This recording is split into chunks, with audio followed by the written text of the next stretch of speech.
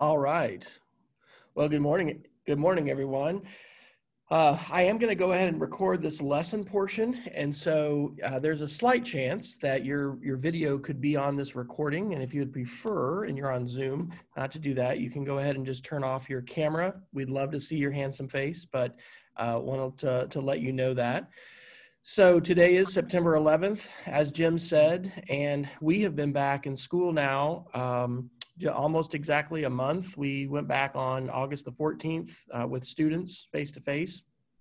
And so it is, it's a challenging and it's an interesting time, but the good news is God is good, God is here, and God is in control, and we are not. And so this morning, I'm going to go ahead and share my screen. I am going to share with you a little bit of where our Sunday school class is going this year. In July and this last month, I had a chance to share a little bit from last year's Sunday school lessons. We are in the midst of a class called Curiosity and Questions, Jesus and Science.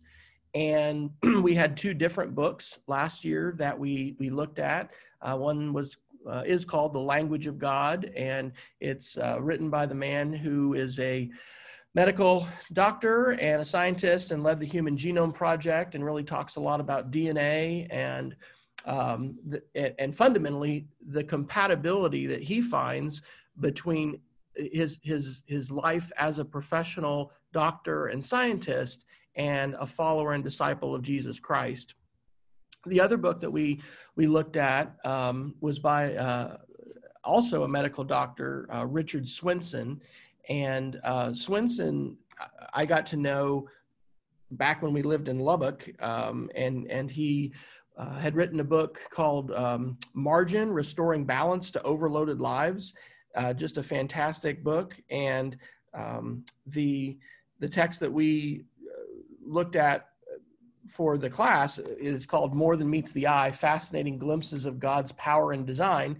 And similar to The Language of God by Francis Collins, he talks about compatibility between faith and a perspective of science. And so this year, as I was looking at different sources and thinking about, what kind of a book might inform our reading of Scripture and thinking about these ideas, I was drawn to this man named John C. Lennox, and I found him through a project that started in Harvard, I think in '92, in the early '90s, called, gosh, I've turned 50, guys, so my brain doesn't work as well as it used to. And I don't have this written on my slide, so it'll come to me. But it's a project that brings together people of faith along with just the academic community. And yes, I will get that name and I will say it later. I will remember it later. Anyway, this is how I found him, was on their project page, and because they've got a lot of speakers that come and talk. And so John Lennox is a well-known author and an apologist, we would say, as in the spirit of C.S. Lewis, for Christianity and explaining the message of Jesus. And so his latest book that was just published this year has a very, small sounding title. It's called 2084, Artificial Intelligence and the Future of Humanity. And it's not a technical book. It's a book written for lay people. He is an Oxford mathematician. But anyway, I thought I would just kind of give you guys a little bit of a taste of some of the things that we've been talking about. And we've been meeting now for a couple weeks, and we had optional homework in our class. And that was to watch a special that I want to commend to you all from PBS. It was on PBS Frontline in November of last year, November of 2019. And it's called In the Age of AI, or Artificial Intelligence. And so I want to give you a little bit of a taste here, and I want to begin with some Bible verses, and I'm going to read several different ones. But we'll start with Psalm 34, and I'll be reading all these from the Message today. So how many of you guys remember the Jetsons? Anybody a Jetson fan? All right. You remember their little robot, Rosie, who took care of everything, and there's George Jetson on the right, sending Elroy, I think is his name, off to. Yeah, that's right. Astro, the dog, I bet Andy Fugit could even sing the song if we would want to. But, I'm really pretty fascinated by our visions of the future. I've mentioned perhaps before that my wife is a real big Star Trek fan, and I'm a Star Wars guy. So, we've informed each other during our marriage about different characters and histories, but the vision that a lot of people have today of the future, and not just the future, but today, can be fairly grim and not nearly as optimistic and positive as what we might think of if we're watching the Jetsons. And so one of the questions that we're tackling in our Sunday school class, and I want to invite you guys to wrestle with as well, is how does Jesus call us to live in our technological age? We are right now beneficiaries, obviously, of technology. I'm sitting here in my 5th and 6th grade classroom at Cassidy School here in the village. You guys are up in Edmond. We've got folks not only here in the Oklahoma City area, we've got brothers in Florida, in Alabama. We're all over the place. We're connected. How does Jesus call us to live? Because there are a lot of positives to this technological world, but there's also some real negatives. And so I don't know how many of you have been watching images of the wildfires in California and in Washington, Oregon. One of my good friends lives in Bozeman, Montana, where they've, I guess, had a bit of a respite because of some rain. I was hearing about Colorado fires. It's pretty crazy when you turn on the news and you see what is happening. There are literally large sections of our world and towns and cities that are burning and that are facing devastation. This is a picture of my grandmother on the right, Trudy Henley. This is my mom's mother, who was born in let's see, my mom was born in Shreveport. She was, I guess I'll have to ask my mom. She grew up in Louisiana, but I got to stay with her when she was living in Lubbock, Texas. My mom grew up in Abilene. And I have on here a couple things. I don't know how many of you guys remember Art Bell, Coast to Coast, but my grandmother listened to him on AM radio, I think it was AM, like every night. And she watched CNN all day long. And I know that you guys will remember the Y2K era when there was a lot of fear about, is civilized society as we know it gonna grind to a screeching halt because, computer programmers hadn't at the time. Steve Shelton aside, because I know that Steve probably could tell us stories about being involved in taking steps to curtail a catastrophe. But anyway, when 1999 became 2000, there was all this talk about, is the world going to end and what's going to happen and are we going to have this catastrophe? And Art Bell was a big guy talking all about conspiracies and UFOs and all kinds of things. And my grandmother would get pretty fired up, and she would also just turn on the news and she'd see fires and hurricanes and storms and, and crime, and she could get pretty fired up. So here's my good news today. Even though we can turn on the news on whatever screen we have, or we could actually, read a newspaper, those do still exist.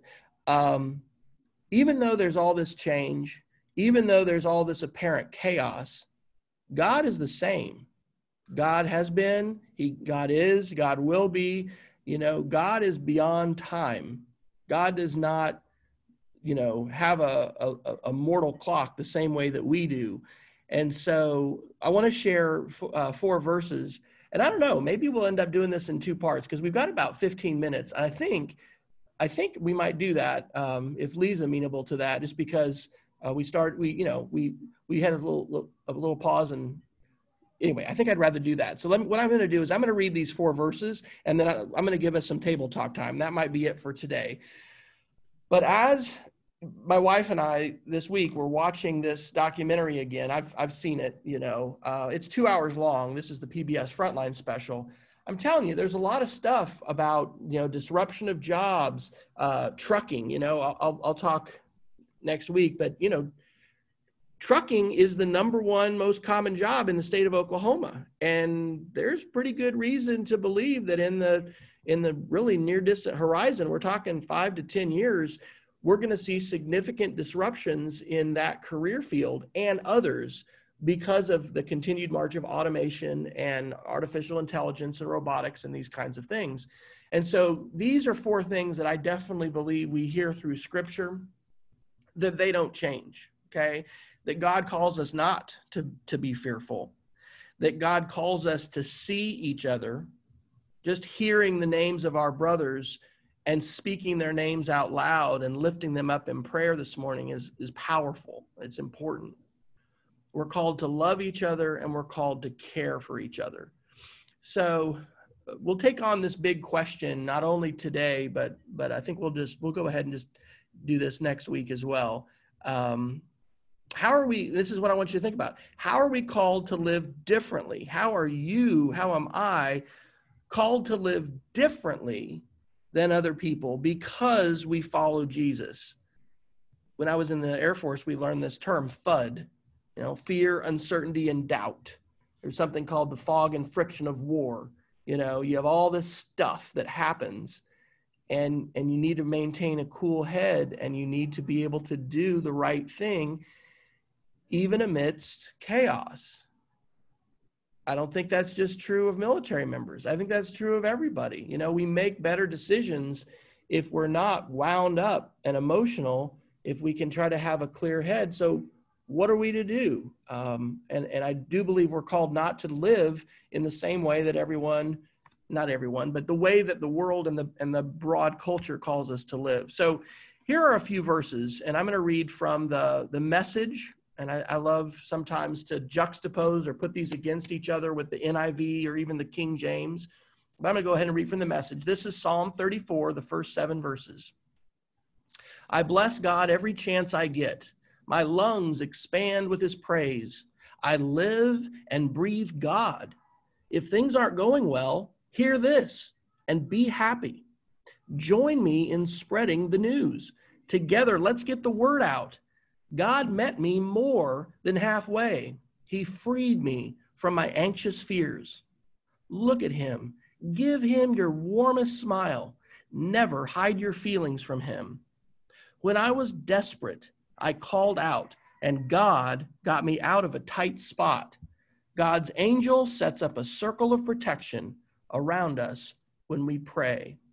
So that's Psalm 34. And all of these verses I think are great. I personally really love being able to pull up verses on my phone, and I like that I can flip in between them. So one of the things you might consider doing this weekend or in the week to come is taking some of these verses and reading them to yourself in different versions because God speaks. And one of the things that he clearly tells us over and over again, Jesus said it time and time again, is not to be afraid, not to fear. Jesus never said, it's a really scary world out there, guys, and, let's all be scared together. He never said that. He said quite the opposite. So another thing that God says clearly in his word is that we need to see each other. And this verse, along with, many of our prayers, not all of them this morning, talk about us as the body of believers, as the church, the First Presbyterian Church of Edmond. But we're called to see other people as well, others in our communities. And I feel personally challenged to think about, how can I not only see but reach out to people in our community who are suffering, who are walking down a different road than I am. The stories today about Dale and where he's at and the importance of coming to see him and to talk with him, hugely important. So this is from Luke. This is the 4th chapter of the Gospel of Luke, and these are going to be verses 14 through 21, again from the Message. Jesus returned to Galilee powerful in the Spirit, News that he was back spread through the countryside. He taught in their meeting places to everyone's acclaim and pleasure. He came to Nazareth, where he had been reared. As he always did on the Sabbath, he went to the meeting place. When he stood up to read, he was handed the scroll of the prophet Isaiah. Unrolling the scroll, he found the place where it was written, "God's Spirit is on me. He's chosen me to preach the message of good news to the poor, sent me to announce pardon to the prisoners and recovery of sight to the blind, to set the burdened and the battered free, to announce this is God's year to act." Jesus didn't just come for the wealthy or for the politically powerful. In fact, he came and spent most of his time serving some of those who had less standing than anyone else in the society of their time. And so even though we've got all these ways to insulate ourselves from the struggles of the world and to kind of just sort of shroud ourselves in comfort, in a cocoon, I firmly believe that Jesus calls us to not just be retreating into our cocoons, and we're called to see what's happening in the world and to act. And that doesn't mean in this time of COVID, each one of us is supposed to be going out of our house. My parents up in Manhattan, Kansas, haven't really left their house much since March, and I'm glad. Their retirement community has had some positive cases, but those have been in their main building. They have a dementia and Alzheimer's unit. I mean, they've been insulated and protected from it. So please don't hear me wrong. I'm not saying let's all go charge out and pretend like there's not a global pandemic. There is, but we are called to see beyond our immediate surroundings and to see the plight and the struggles of others. And we have no idea what other people are walking through. Just because you see somebody look like they've got it together, look like, they've got to take a shower recently and they got a meal recently, I mean, it doesn't mean they've got it all together. And so the ways in which we're able to reach out, we can utilize technology to do that, but we can also just pray that God's going to open our eyes to see who are we supposed to see today? Who are you supposed to see? Who am I supposed to see? Okay, third of all, loving each other. This is from 1 Peter, starting with 1 Peter 4, starting with the 7th verse, 7 through 11. Everything in the world is about to be wrapped up, so take nothing for granted. Stay wide awake in prayer. Most of all, love each other as if your life depended on it. Love makes up for practically anything. Be quick to give a meal to the hungry, a bed to the homeless, cheerfully. Be generous with the different things God gave you, passing them around so all get in on it. If words, let it be God's words. If help, let it be God's hearty help. That way, God's bright presence will be evident in everything through Jesus, and he'll get the credit as the one mighty in everything, encores to the end of time. Oh, yes. And I'm going to read one more verse, and then I'm going to give you guys, we'll give everyone 5 minutes to talk at their tables about these verses and about these ideas. And this last section is from Galatians, Galatians 6, written by Paul, and this is the verses 7 through 10. And what this is focusing on is how we're to care for each other. This is what Paul wrote. Don't be misled. No one makes a fool of God. What a person plants, he will harvest. The person who plants selfishness, ignoring the needs of others, ignoring God, harvests a crop of weeds. All he'll have to show for his life is weeds.